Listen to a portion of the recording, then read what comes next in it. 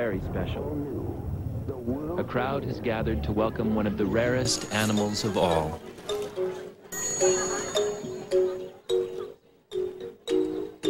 Meet Hua-mei, a baby giant panda. She was born here last August, 6 months ago. Today is her long-awaited public debut.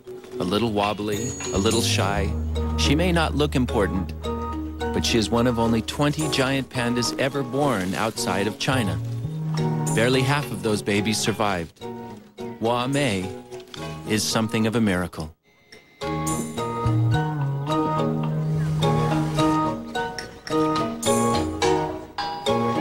Of course, her mother, Bai Yun, is a big part of the story. But this miracle has been decades in the making, and few fully understand everything this baby means. For Hua-mei is what pandas need most, a survivor. For years, pandas have been the very symbol of wildlife conservation. Yet even now, no one knows for sure how many remain in the wild.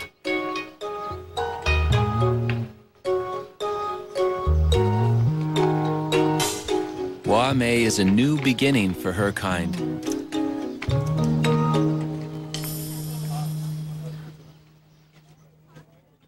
Don Lindberg is a behavior specialist for endangered species. I would say the panda ranks at the top on anybody's charismatic scale. And if we can't save an animal that has so much human appeal, there really isn't much hope of saving so many other forms that lack that same appeal.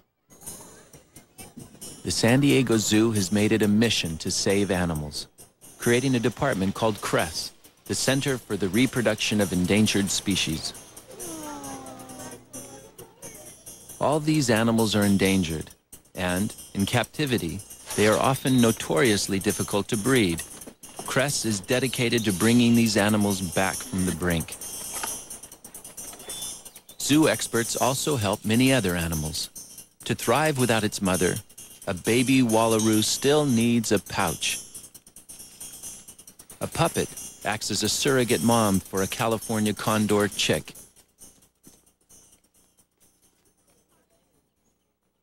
Innovative research with captive animals has one all-important goal: understanding the needs of their counterparts in the wild.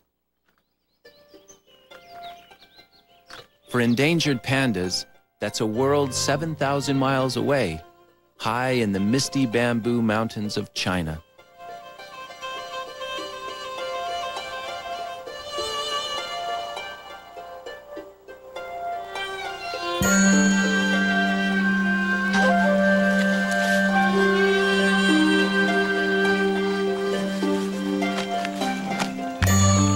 Pandas are such dedicated bamboo eaters, they've even evolved a pseudo-thumb to grasp the stalks.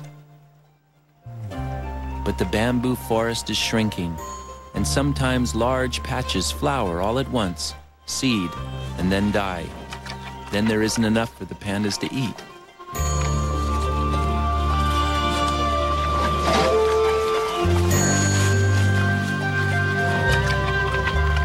In the 1970s, disaster struck when a mass die-off of bamboo occurred. Many pandas died. But when another bamboo die-off began in the 1980s, the Chinese were ready. They brought the starving pandas down from the mountains and into captivity. Many came here, to the Wolong Conservation Center for Giant Pandas. This is one of China's two major panda research centers.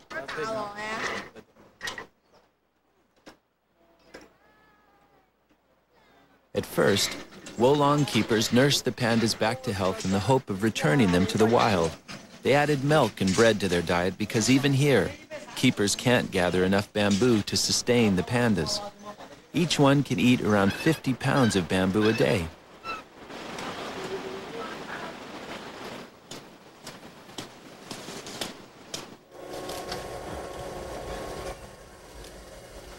So the Chinese made a kind of bamboo helper by mixing ground-up bamboo with rice, corn, vitamins, and minerals.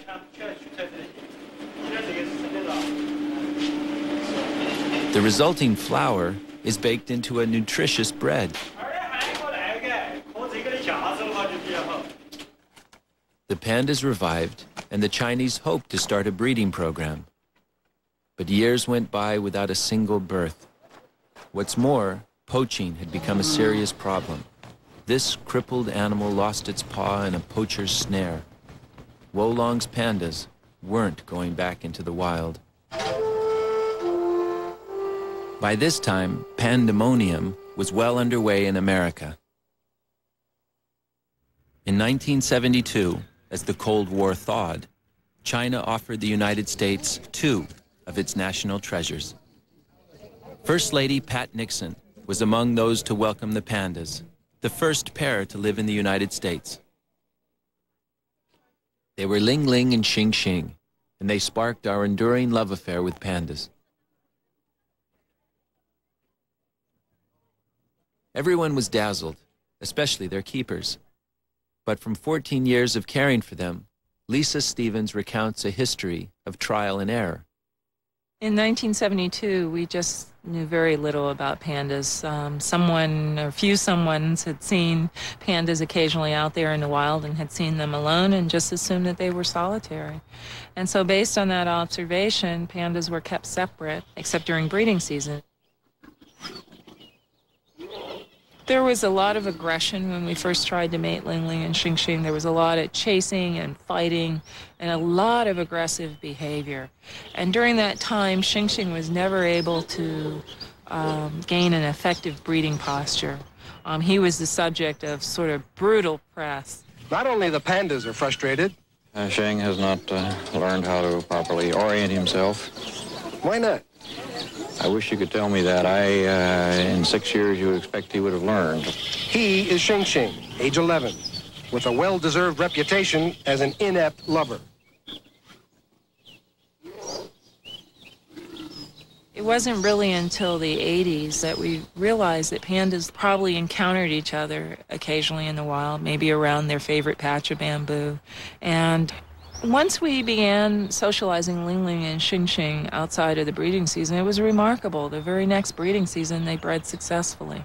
After more than 6 years of trying, one of Washington's most famous couples has mated. The big question tonight at the National Zoo is Ling-Ling pregnant or not? The answer? A resounding yes. In fact, Ling-Ling would give birth to 5 cubs in all. But each time, something was terribly wrong with the newborns. There was the tremendous excitement and the thrill of having a panda cub born, quickly followed by the disappointment of its death. The cubs had contracted a bacterial infection that no antibiotic could contain. In 1991, Ling-Ling died. Hsing-Hsing spent his remaining 7 years alone. America's most loved couple had ended their romance without a single cub.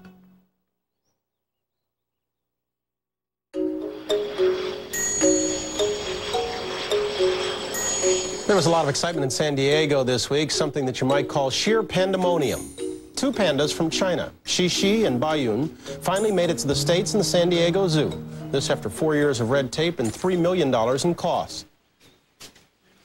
25 years after the first pair arrived, we got a second chance. Accompanied by a team of Chinese scientists, the pandas arrived on a 12-year loan. China hoped Cress could help solve the puzzle of panda reproduction. Baiyun and Xixi came to us from the Wolong Center. Xixi was a wild-caught male who had been severely injured and was nursed back to health. He was unable to go back into the wild.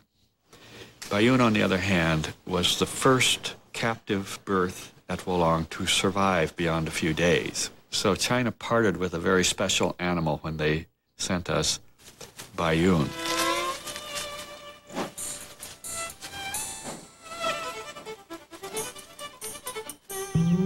Behaviorist Ron Swaysgood quickly noticed the differences between San Diego's newest couple.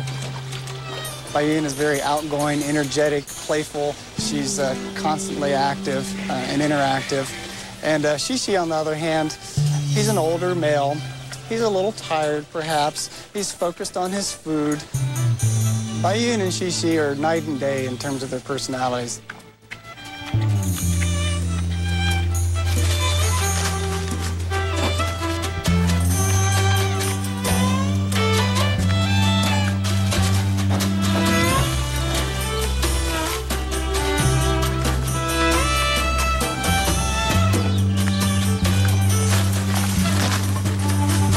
State-of-the-art technology and closed-circuit cameras monitor the pair around the clock. Everything about their elaborate enclosure was designed with science and research in mind.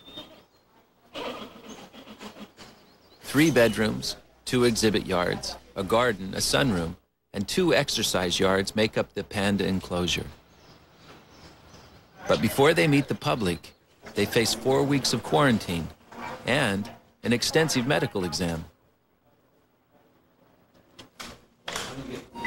The panda has long defied classification. For years, science couldn't decide if the panda was in the bear or the raccoon family. Its coarse fur doesn't seem to belong to either one. Its teeth and jawbones are larger than a bear's. But DNA testing has finally solved the puzzle. The panda is a most unusual bear. Okay, here's her liver. Let's go a little bit deeper. Baiyun receives the first of many sonograms. Good. Following Chinese advice, the San Diego staff talks to her and hand feeds her, gaining her trust. Baiyun allows them to shave her belly and give her a sonogram, all without any anesthesia. She is fantastic. You guys are great. I think it was, 3 weeks ago we were down here and they said they'd have her trained in 3 weeks. It's amazing, absolutely amazing. It's more cooperative than domestic animals. How's it going this morning? As the pandas settled in, Ron noticed a problem with Xi-Xi. The old male seemed listless. When Xi-Xi came to San Diego, he had some behavior problems. He was a little withdrawn in his temperament and personality, and we wanted him to get out of his shell, to interact with his environment. So we gave him objects to investigate or play with. So that keeps him mentally active and gives him both physical and mental exercise.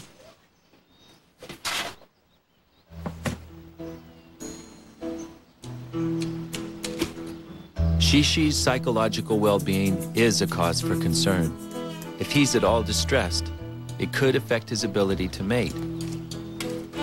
Keeping animals mentally stimulated has been an ongoing challenge for zoos. Life in the wild offers infinite possibilities. So zoos have come up with enrichment programs where animals can forage as they do in the wild.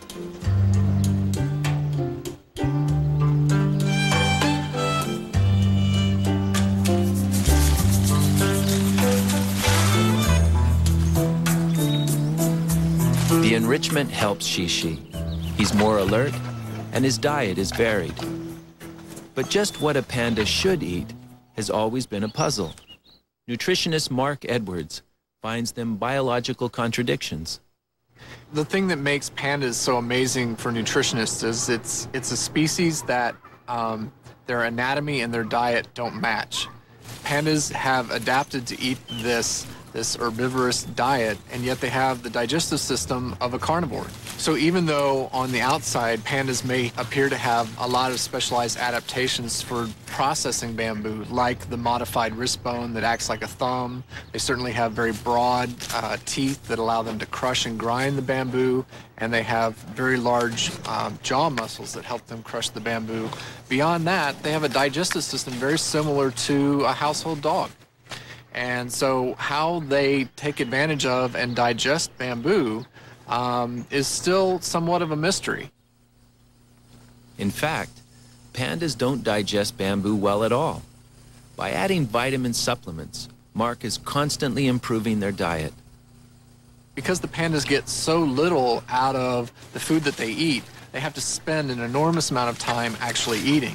They can't really accumulate a lot of fat like other bears, which would allow them to hibernate. So unlike black bears or grizzly bears, the pandas actually don't hibernate. They're active year-round, processing and eating and foraging for food in the mountains of China. After 30 days, the pandas are deemed healthy. Their quarantine is over. The public is eager to greet the pair. Bai-yun and Xi-Xi are such a hit, the enthusiastic crowds need a gentle reminder to give the pandas some peace.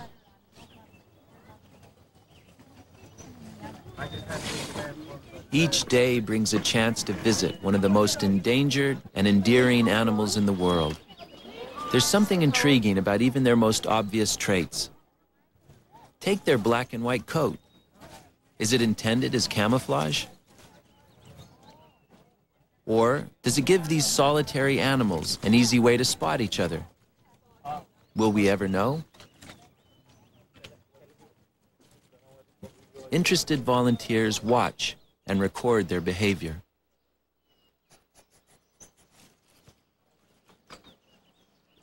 A creature with so many secrets demands good detectives. You're sniffing the ground. Well, yeah. The key is to zero in on one problem at a time. We decided to focus our research effort on how pandas communicate. And because they are solitary mammals, they rely heavily on their sense of smell. And that's how they read the community bulletin board, so to speak. You know, this is where they get their information of what's going on in a community of pandas. Pandas have a large gland, which they rub against surfaces to leave scent marks.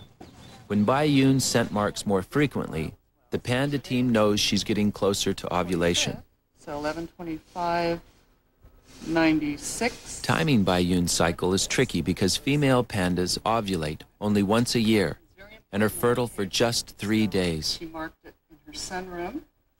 The team prepares for the upcoming mating season.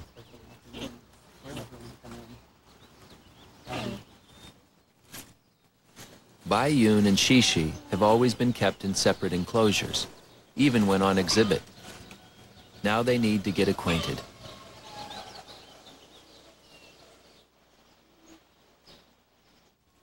Already familiar with each other's scent, they finally meet face to face. Just a fence apart. It was a pretty mellow interaction. There was no aggression, which is what we hoped, and they were interested, but marginally interested in one another. But this is early in estrus cycle, and we expect as she reaches peak estrus to see much more interaction. It'll be much more dramatic in the future. In the endocrinology lab, Nancy Sakala is learning to interpret Bai-yun's hormonal cycles. We need to look at hormone levels on a daily basis, to look at stress and to look at estrogen levels, getting ready for ovulation. We can't go and bleed a panda every day. It's totally inappropriate. So we look for those hormone levels in urine samples. After months of routine testing, the levels have peaked. Immediately, the pandas are taken off exhibit and turned out into the backyard. For the first time, they'll be able to make physical contact. Come on, Bai.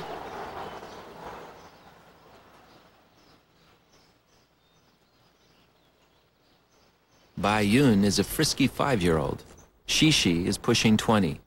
Will this age difference matter?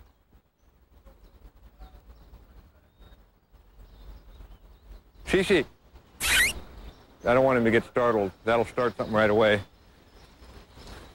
Let me get him turned around. Okay, want me to keep it up here? No. Xi-Xi. Hey.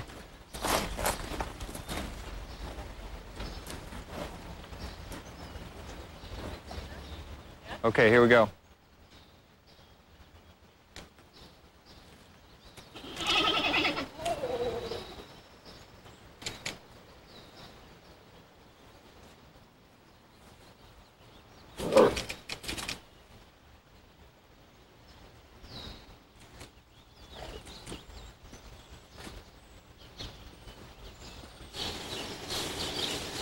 Xi-Xi shows only aggression.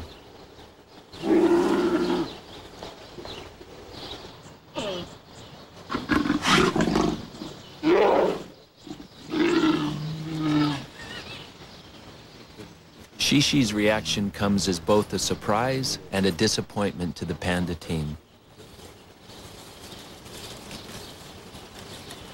In the case of Xi-Xi, he was not very curious about his surroundings, and particularly about a dynamic young female who was putting her scent everywhere in his vicinity.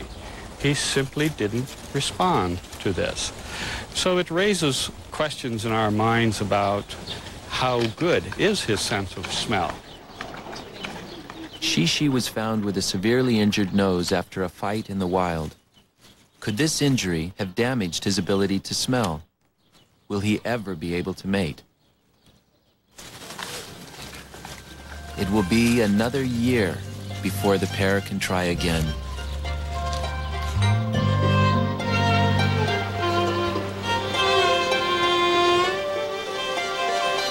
To learn more about panda breeding, the team from San Diego comes to the source, China, and the research center at Wolong. The work with pandas is part of an ongoing collaboration between China and the San Diego Zoo that began 20 years ago. Where's your buddy? Where's your buddy?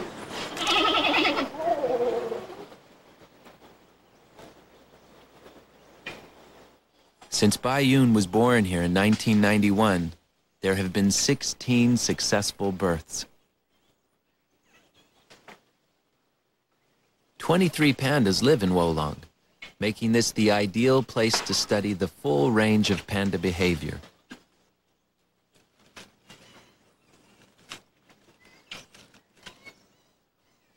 And to learn about pandas, you must begin with a lesson in human relations. It's a little awkward, you know, you're new, you're strange, and there's cultural and language differences. But within a few weeks, I started joining the basketball team there. And we had a great time playing basketball together, developed a lot of camaraderie, and that really helped, not just in developing our friendships, but in our scientific collaboration. We felt more comfortable with one another because we were friends. Oh, this right here, see how they're rolling about on top of each other? That's what we need to try to find a good way to describe with our new project. One of their joint projects is to set common standards for recording panda behavior. The team has also brought over the latest high-tech equipment, incubators, video cameras, and the latest in digital instruments. Meg Sutherland is here to study the cubs.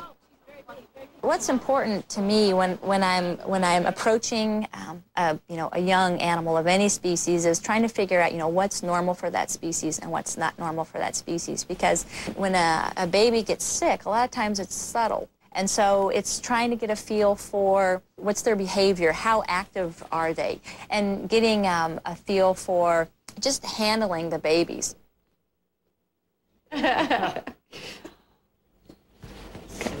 It's got his tongue sticking out.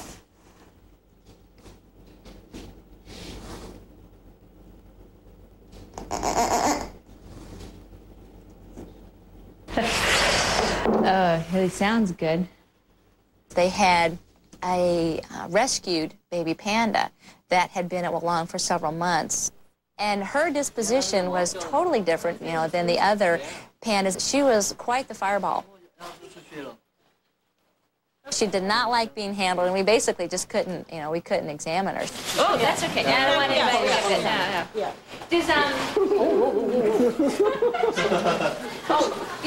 That was interesting to see the difference, between her and her situation of having been in the wild and, mother reared relative to, the other pandas that have had, more human contact and have been in captivity. The Chinese invoke a hands-on philosophy when it comes to pandas. With this approach, the keepers develop an intimate relationship with their animals.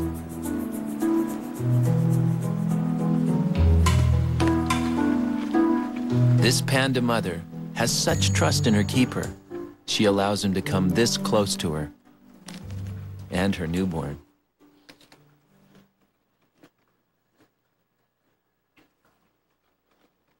Wolong is the world leader in panda breeding, but even they have a lot to overcome.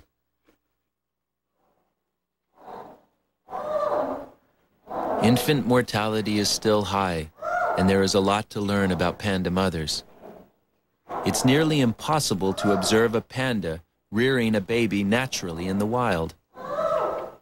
What we need to do is find out what makes a good panda mother, what makes a poor panda mother, what are the different mothering styles, and which ones work better. So we need to have a detailed account, a detailed description of the kinds of things that mothers do to keep their infants warm, fed, and to survive. These infants are so helpless, they can hardly move or crawl at all when they're first born, and the mother has to pick them up with her mouth. And she does this very gently, and she holds her head down so that the weight of the infant doesn't rest on her teeth. If she held her mouth like this, all the weight of the infant would be on the teeth, and it might actually puncture the infant. So they really know how to handle them in their mouth. It's a pretty amazing thing to see such a large animal with such big teeth and powerful jaws picking up a little baby that you would think would easily be killed or injured, but they're very gentle.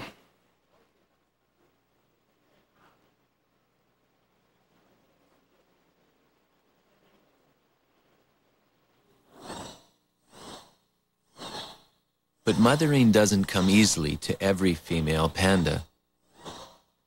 For reasons that we don't understand, some females in captivity react with fear to their infant once it's born.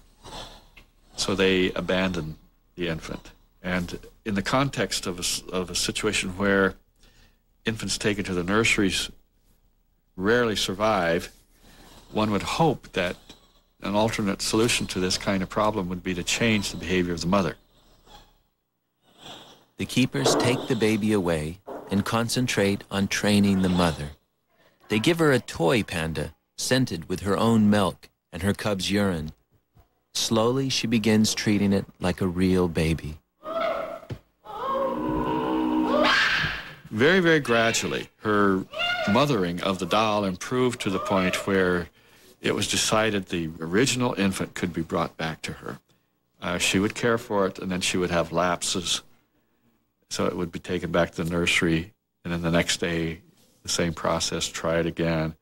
Eventually, she took it and kept it.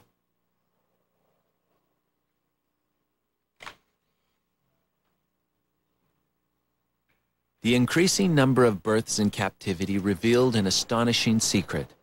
Almost half the time, pandas have twins. Yet the mother chooses only one to care for.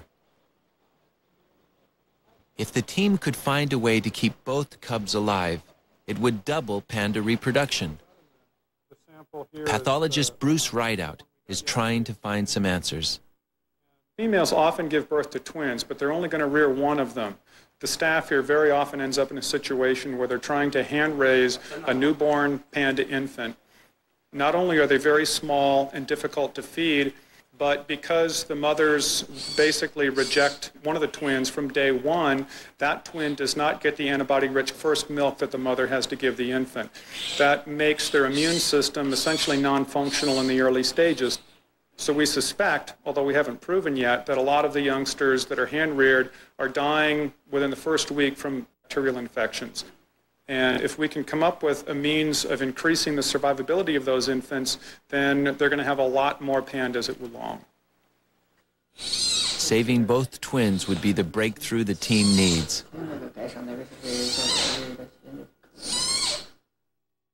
She's in the mood, and he could care less. But that's panda love at the San Diego Zoo. Zookeepers say Baiyun shows every sign of being in heat, but so far, Xi-Xi shows no interest. Back home, it's breeding season number 2, and the pressure's on. We're very confident that Baiyun will do her part. Our greatest concern is with Xi-Xi. What will it take to motivate this male to become interested in her? It's as though his brain were short-circuited in some way. He simply does not seem to react to her as a potential mate.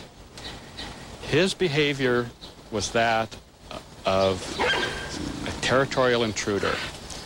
And so he responded at every initiative by trying to repel her, to get her to move away. Xi-Xi's behavior is baffling. Such hostility is usually aimed at another male. Ron has been studying male aggression at Wolong. Males fight over territory, females, or both.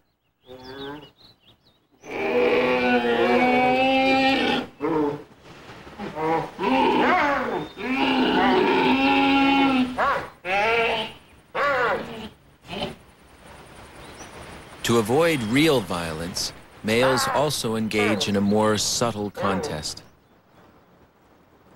This is called a handstand scent mark, used by males to intimidate each other. The higher you can place your scent, the bigger you must be. Scent is the key to panda communication. To study how the pandas react to various scent marks, Ron collects them.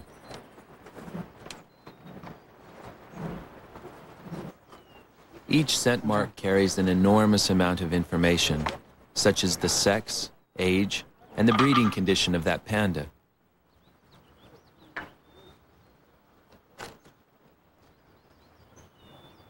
Ron has discovered that presented with both a familiar scent and a new one, pandas are much more curious about the new one.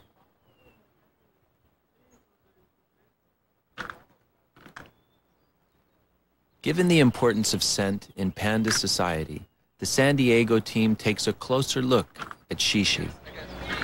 Well, I was going to undo this. I'll do it we'll do it right from the plug. Oh, okay. So let's take that. An MRI reveals internal damage to his nose.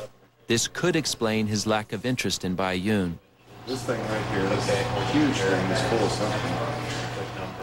But further tests show there is nothing really wrong with his sense of smell.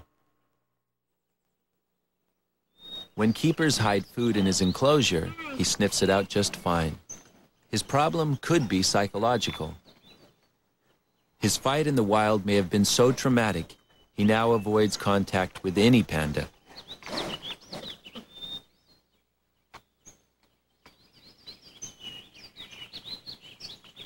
With time running out on the second breeding season, the team intercedes. Baiyun undergoes artificial insemination with Xi-Hsing's sperm. As usual, they have been monitoring Baiyun's hormone levels and time the procedure based on their best guess. How's it look like? Yeah, you're in. Right. After inseminating her twice in 2 days, the team can only wait and see. The panda watch lasts an agonizingly long time, from March to late October. When she shows every sign of being pregnant, the team is elated. But their hopes are crushed when it turns out to be a false alarm. Another breeding season ends, with no baby to show for it.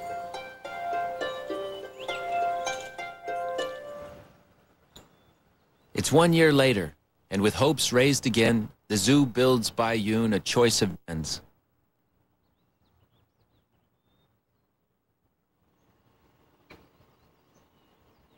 She's been artificially inseminated again, and this time, Baiyun starts to build a nest.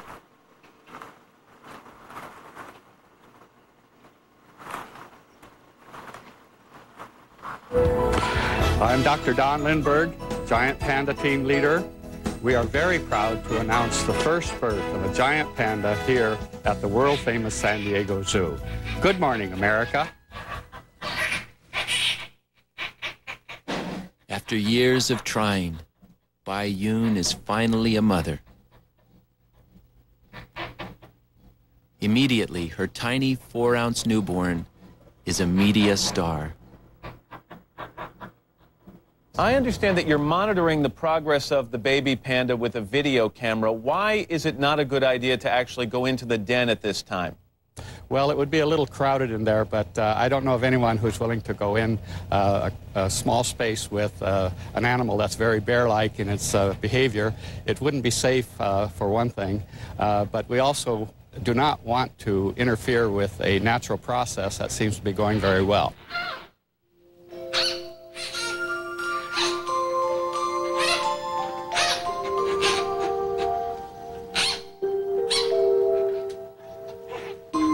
The infant is blind and completely helpless. Just keeping it warm and fed takes all of Baiyun's time and energy. Devoted, she stays with her baby for 5 days before finally leaving her den for her first drink of water.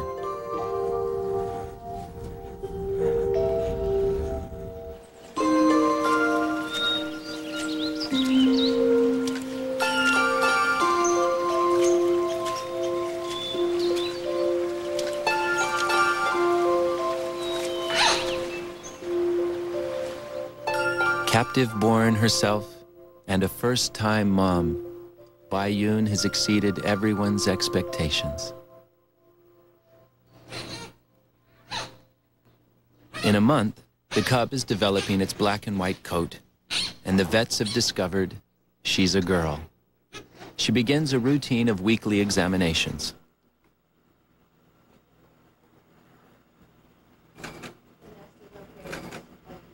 The San Diego Zoo's new baby giant panda is getting worldwide attention. The 5-week-old cub remains secluded with its mother Baiyun in a birthing den, but the whole world is watching their every move via Panda Cam on the zoo's website. Since Panda Cam was launched 4 days ago, 93,000 people from 43 countries have logged on to get a peek. They can see everything from Baiyun nursing her baby to the two of them snuggling for a nap. The cub takes all the attention in stride. But she's also learning to assert herself.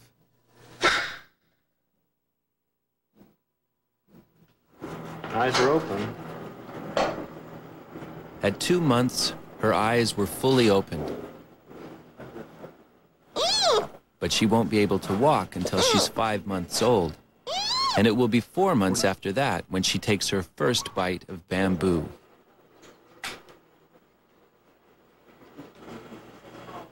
Each achievement is a small turning point for this cub, reassuring the staff that yes, this little girl is going to be all right. It seemed like each time we would have the opportunity to examine Hua Mei, there would be, something new, something else that was just amazing. Check your eyes. During one of the examinations, she was being videoed, and she actually sort of responded aggressively to the videographer. And it all kind of startled us because it was like, whoa, what did she do? What did she do? It was kind of like, baby's first step. Oh, what was that? A small army, including 4 vets, 6 specialists, 4 keepers, and 5 volunteers, have devoted the last 3 months to this cub's survival.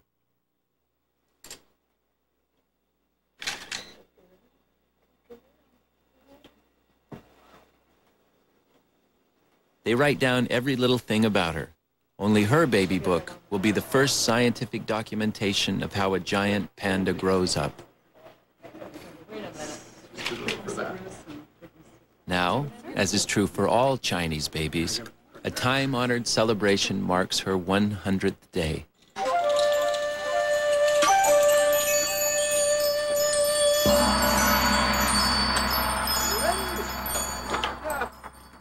In Chinese, Hua Mei. In English, China, USA. Thank you. Hua Mei receives her name. She's become a true Chinese-American daughter.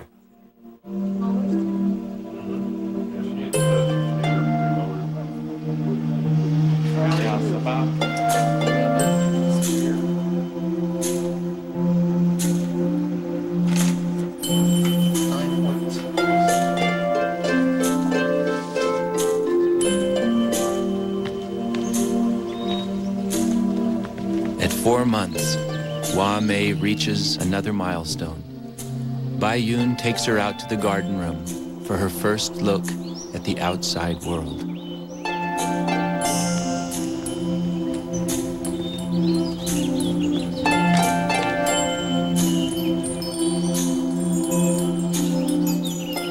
surprised. She's not sure what to make of it.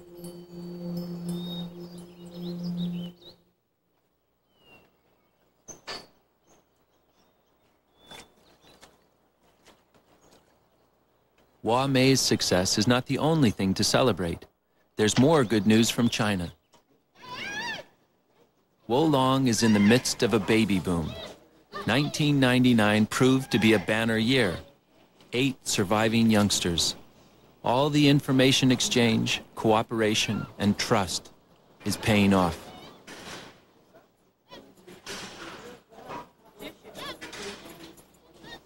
What we've done is try to work with them in developing a formula and rearing methods that best match the mothers.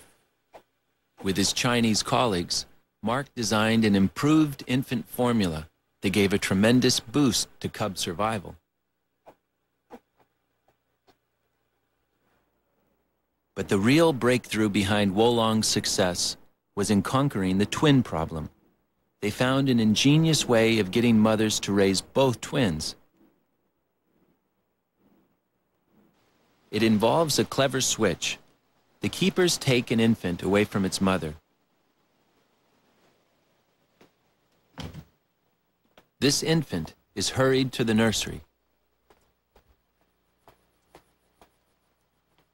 It's really a seamless change. We try to keep them as similar as possible so that the babies aren't subjected to unnecessary changes that might compromise their health. The keeper returns with a different cub, the twin that the mother had initially rejected.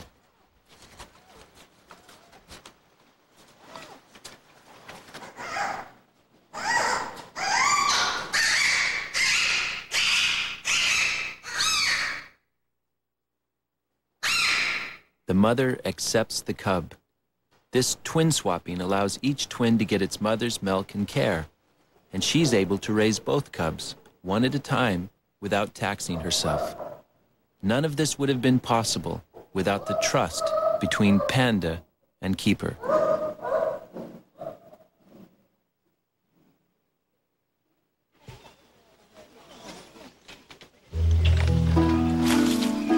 With so many irresistible new cubs, Wolong has become a tourist attraction.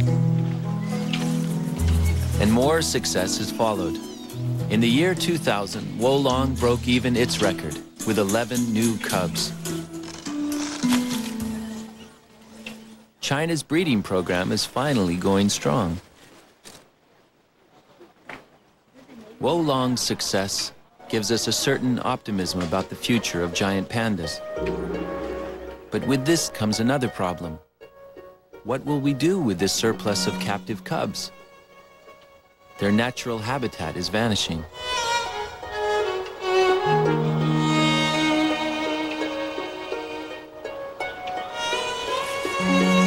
China's human population puts enormous demands on the land. Farming and logging are clearing the forests where pandas once lived. Pandas are pushed higher and higher up the mountains, into the toughest terrain, where there's less to eat.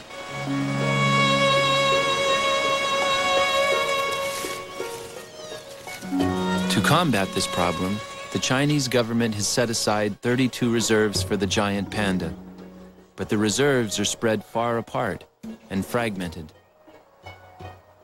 The panda population is actually split into all these little small islands of populations, and there's no exchange of individuals between these areas.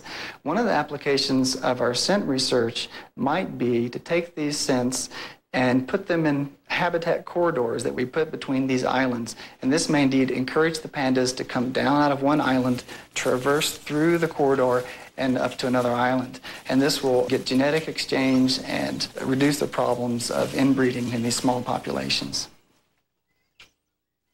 But panda fieldwork is still tackling the basics. Researcher Matt Durnan joins Chinese colleagues here at 9,000 feet to study pandas in the wild.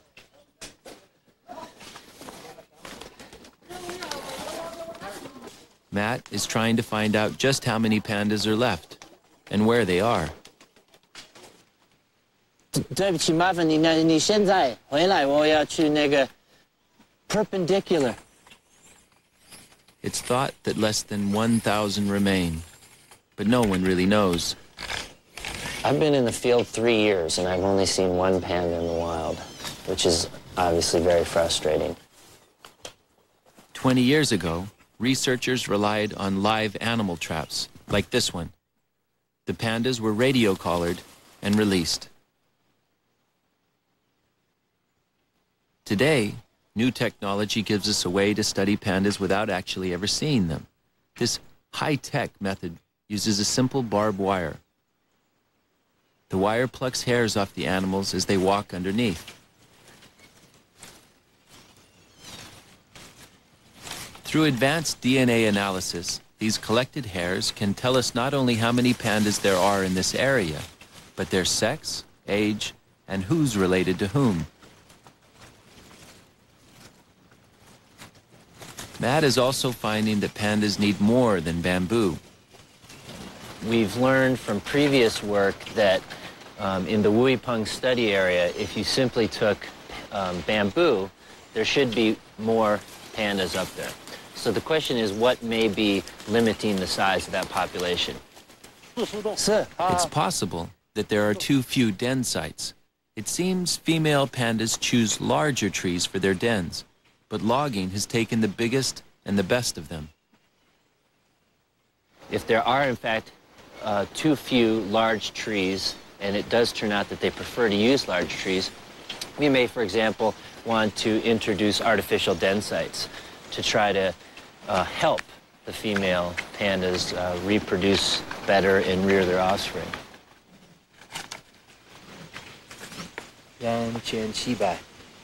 Matt is mapping panda territories. With an increasing captive population, there's a growing hope for reintroduction. The information we know about behaviors that we've learned from captivity and the information we're gaining from our work in the field are going to be critical to the success of any future reintroduction. We don't, for example, want to put a male into an area that's already saturated with males. That animal may lose out. It's coming from captivity, and we do know that when they come together in the mating season, there is some aggression.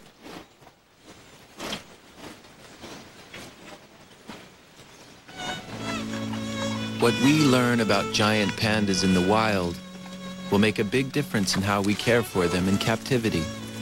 And more importantly, we may one day know enough to be able to return them to the bamboo mountains where they belong.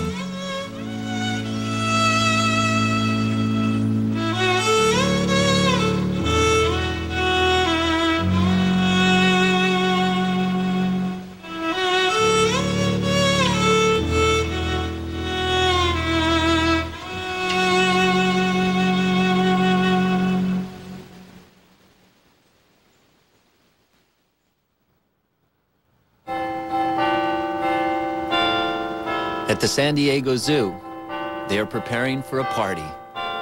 This is a cool cake. It has her name on it. It has a 1 on it. We're coming in. Hold on, folks. Folks. Oh my gosh. The public has come out in full force to honor its favorite daughter.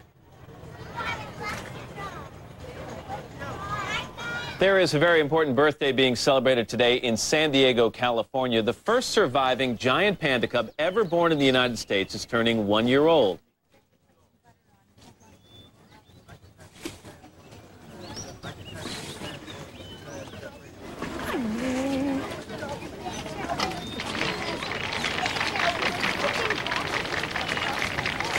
It's easy to see why Hua Mei is an international star. But that's not her only claim to fame. In looking at this cub, we're reminded of all we can achieve. With breakthroughs in science, and by working together, we can change the future for endangered animals everywhere.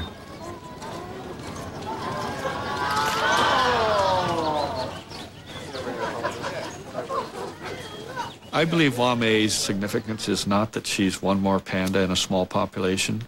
It's not that she may go back to the wild. She won't. It's in what she is doing to inform. That's what she's doing to attract people to them and to care about them. You won't save something you don't care about.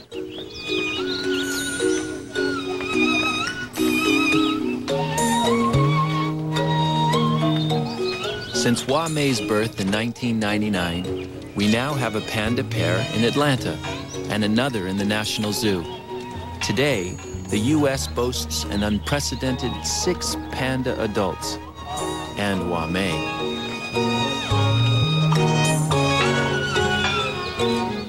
Hua Mei has no inkling of everything that's come before, no idea of how much she means. She's just enjoying her birthday. And we're celebrating with her, as we will for all her birthdays to come.